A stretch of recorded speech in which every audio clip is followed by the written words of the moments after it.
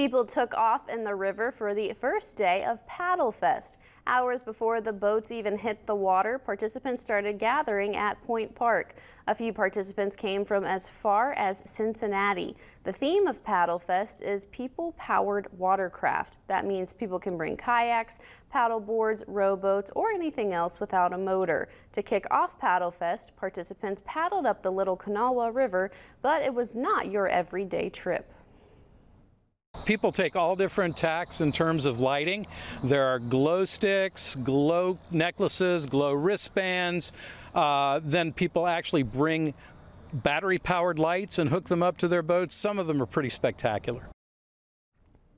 Participants will paddle from Point Park to Blennerhassett Island and back tomorrow. There will be activities at the island for an extra cost. It will last from 8 a.m. to 2 p.m. You can register the day of. Just bring $20. Kayaks are rented separately. There are kayaks you can rent set up at Point Park.